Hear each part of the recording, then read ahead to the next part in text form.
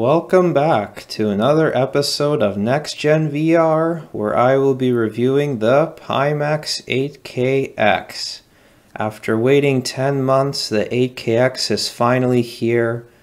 The Pimax 8KX is a VR headset with two native 4K displays with an amazing 3840 x 2160 pixels per eye. It is also the widest field of view for a consumer-grade headset at 160 degrees horizontally. Today, I will be discussing my out-of-the-box experience, comfort, picture quality, immersion audio, and more. So, let's get started. Setting up the headset was a breeze.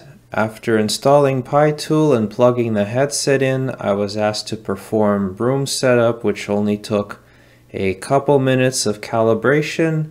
I then paired the index controllers and was ready to play. PyTool has many different options for customizing your headset. I found I get the best picture quality with +1 contrast and -1 brightness.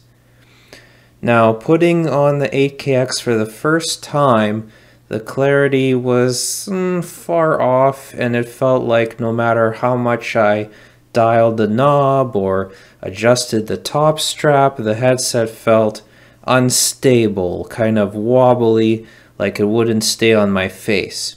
So eventually I discovered I needed to loosen the top strap so that the back foam cupped my head lower down, tightening the knob more, and the top strap helped keep the headset more in place. So I need to tighten the knob more than I usually do for other headsets. But after doing that, putting the headset back on and off was a breeze. First, I put it on my face, and then I lower the back part. If the back foam is not low enough, you just loosen the top strap more. And now the headset stays in place, it doesn't wobble, and looking down or up, the headset stays on my face. I also found that placing the headset lower down on my nose gave me the sharpest image quality, so you see which configuration looks best for you. For me, I have an IPD of 63 and I set my IPD to 61 using the hardware slider on the headset.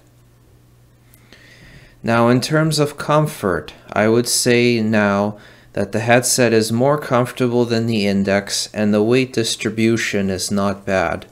The foam in the front and back feel comfortable, and I was able to play games like Half-Life Alyx for over an hour and a half, and the only discomfort I experienced was some minor pressing on my nose.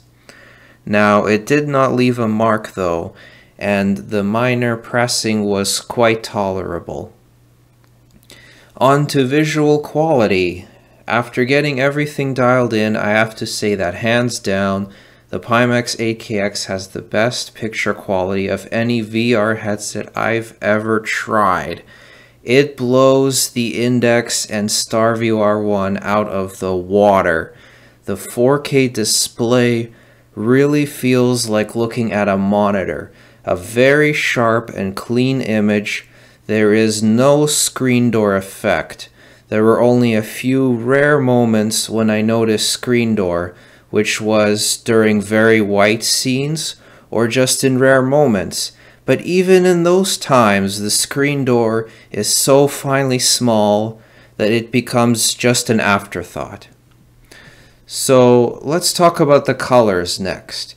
Personally, I like the colors of the 8KX better than the Index. The blacks are better, and the colors feel richer. Now, it is not as deep colors as the StarVR, but close.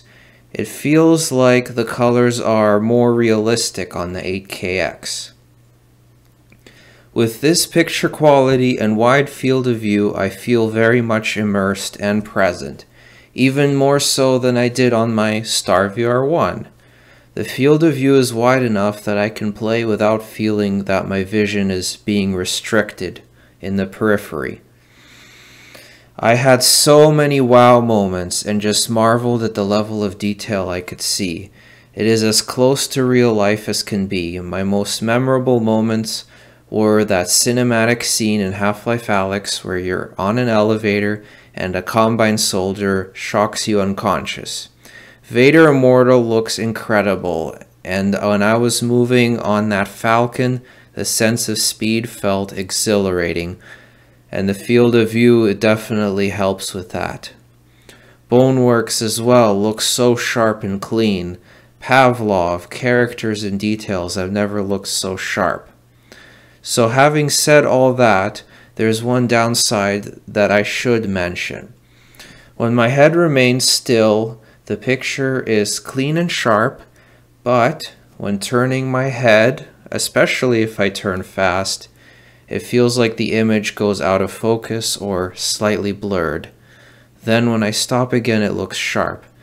The best way I can describe it is, imagine when you first wake up in the morning and your vision is slightly unclear. That's what it feels like when moving around. However, it's something I can get used to, and in fact, because the image quality is so sharp and compelling, it doesn't bother me that much. It doesn't affect my immersion. So overall, I would say that I prefer this picture quality with slight out of focus moments than the lack of resolution on the Star VR1. In terms of distortions, I don't notice any unless I specifically strain my eyes to look at the sides of the lenses, which are difficult to focus on anyway. So despite any imperfections in the very far periphery, it doesn't affect my overall experience because most of my focus in a game is always on the middle part.